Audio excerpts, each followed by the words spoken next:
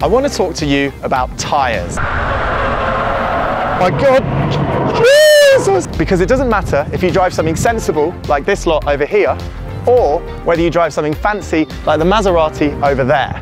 Tyres and tyre pressures are crucial to your safety. Oh my God! Which is why in this video today, we're going to use these two test cars to demonstrate why you should absolutely be checking your tyre pressures and why you should never buy part ones. Woo! So we've got two identical Mazda MX-5s and they're both equipped with a scrubbed in set of Davanti DX640 sports tyres. Now these are pretty good and they're actually developed in the UK, so handily we've booked in some slippery British weather.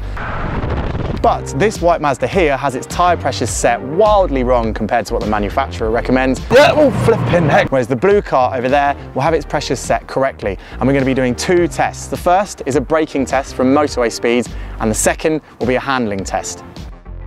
Okay, so we are in the Mazda MX-5 with the wrong tyre pressure set, and I've got a brand new set of Davantis, which I have scrubbed in before you ask, but the tyre pressures are set at 20 PSI all round, which is 9 PSI lower than the manufacturer's recommended level for this Mark III MX-5. So we're running at a level that many people might not realise is actually dangerously low, because the tyres look fine on the outside, they don't look low, and this car doesn't have a pressure gauge warning system on it, so it actually isn't telling me that there's anything wrong right now. But what I'm going to do is I'm going to go around onto our start finish straight and accelerate up to 60 miles per hour, and at the start line I'm going to hit the brakes and we're going to see how quickly this thing can stop, and then we're going to do a rinse and repeat with the car with the correct tyre pressures. Right, off we go. Let's get her up to 60 miles per hour, which is of course countryside speed, not motorway speed. I actually just went out now and realised I couldn't actually hit 70 in our little MX-5. Didn't quite have the grunt, so we're calling it 60. We're in third gear, 60 mile an hour. Let's hold at 60 and brake, clutch, brake. Oh, all right, you know, that was pretty impressive, but the ABS was working overtime.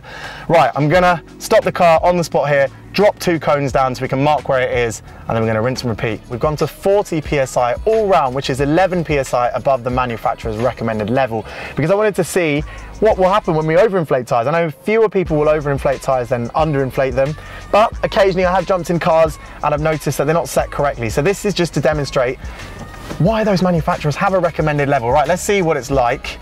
Right, up to 60 miles per hour, come on. Come on, little Mazda.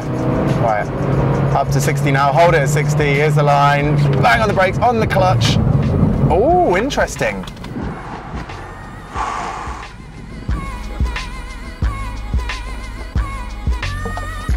We basically stopped a bit ahead. That is interesting. So underinflated potentially is worse. Okay, let's see what it's like when it's correctly inflated. So this car has 29 PSI all round, which is recommended by Mazda for the Mark III. I guess it's going to stop earlier. I don't know. Let's see. Let's get up to 60. Okay. That's 60. Here's the white line and... oh my God. Woo! Have we stopped ahead? Oh yes, we absolutely have. There's no question about that. That is... definitely, it's probably more than a metre actually, which can make all the difference. If your lorry or child is here and you stop here, that's going to make the world of difference. I'm not surprised, of course. The correctly inflated pressures are obviously going to be the ones that perform the best. And I think, well, I'm a bit surprised with the overinflated tyres stopping earlier, but I think I know what's happening there. I think potentially what's happened is because the tyre was overinflated, it was obviously ballooning a little bit, but with the load on the car as I hit the brakes, perhaps it was pushing it back and giving us almost a full contact patch. Whereas I think what's happened with the underinflated tyre is perhaps when I've hit the brakes, it's actually pushed the middle of the tyre up and taken some contact patch away. And obviously we've still got a greasy surface as well, so the tread blocks maybe not being in the right place is going to make a world of difference. I'm happy to see that the scientists are correct, because correct pressures seem to stop you the fastest. And now we're going to see if the same is true when I'm out driving around the track. We're going to do a handling test. So now we're doing things in reverse because there is a massive rain cloud on its way, so we want to make sure we do this test where the circumstances are the same. So I'm now running in the car with the correct tyre pressures and we're out on our drying circuit just to see what it's like. There's good grip, really good grip. So far there's not much to comment on actually on there being anything other than just good grip, and I mean That's not surprising, these are the correct pressures at 29 psi. Let's see if I can aggravate the car through this turn and just see how it acts with a bit of oversteer. Yeah, really nice and composed. It's just a nice slide, and then you can feel the tyres biting into the ground. You feel them doing their job, basically. Yeah, just on the greasy stuff as well, it sort of just begins to slide, but it's nice and progressive. These Davanti tyres actually work quite well with this MX-5. You can do a little bit of a slide if you want, but it's very easy to bring the car back into line. Brake, turn, yeah, that's so much grip. That's a lot of grip. Yeah. I think we can conclude that the correct pressures feel right, at least for a couple of laps of rocking them anyway. Okay, now I'm in the other MX-5 and the tyre pressures are 40 psi all round, so let's see what it's like. Oh, straight away I've got understeer, oversteer. Let's see what it's like at high speed. I'm a bit nervous. Ooh, high speed with the wrong tyre pressures. Oh my God. Yeah, that definitely wants to... Feels almost a bit pointier and then quite a bit snappy on me there. Here it's a bit wet. Oh God. Oh my God. Yeah, yeah, oh flipping heck. Yeah, yeah, that is much, much bitier. That is bite you in the backside and throw you in a hedge territory. Woo! Yeah, yeah, okay. That is very, very slippery. Very little aggravation and the back end just wants to come around. So if you're out on the road and you've got your tyre pressure set too high and you have to make a quick adjustment or you have to take evasive action, well, this is going to happen. So I think it's pretty clear that that narrowed contact patch of the overinflated tyre has taken away some grip. Oh my God. Yep, yep, that's a lot of grip gone. Woo-hoo-hoo! Okay, that's science for you. What about the underinflated tyre? We're back in our white MX-5, but the pressures are set at a very squidgy 20 psi. I say very squidgy because I can see the tyre wall looks thinner on the ground, looks compressed. So what's it going to be like in turn one?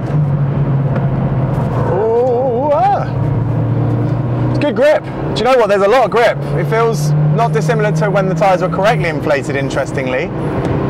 Yeah, this feels indistinguishable from the correctly inflated tyres, which is interesting. What about over this water here, which scares me a bit? Oh, big breakaway.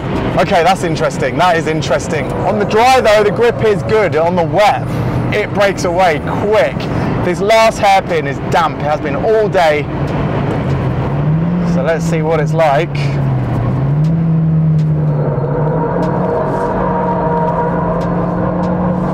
I mean, it does a power slide, but there's definitely a lot more grip than there was with the overinflated tyre. Definitely.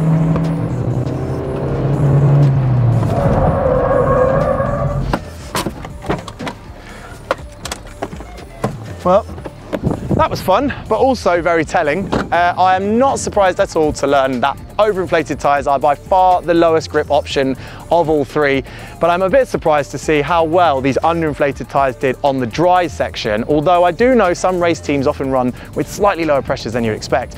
But I think what was most telling was the fact that as soon as I hit damp patches on our circuit, there was no grip. I mean, it was like full grip to zero grip, and it was actually quite scary at moments. So by far, the best and safest setup is to have your tyre pressures set correctly. I am relieved that that's the result we came to, because that's what we expected, and I'm happy to tell you that you should absolutely check your tyre pressures all the time, especially before long journeys. And there's another thing.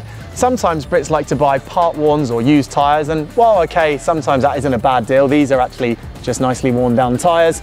Other times it can be very, very dangerous, just like running the wrong pressures.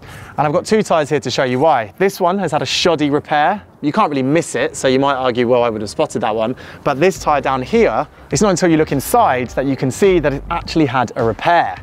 And while, okay, some repairs are fine, you're putting your trust in someone, and when you're doing 70 miles an hour on the roads with your kids in the back, or when you've got the car fully loaded, you're trusting that that repair is a good one. And don't get me started on all the other types of damage that can be hidden inside a tyre. I think the message is clear. It doesn't matter what you drive, make sure you check your tyre pressures, and please don't go buying part worns.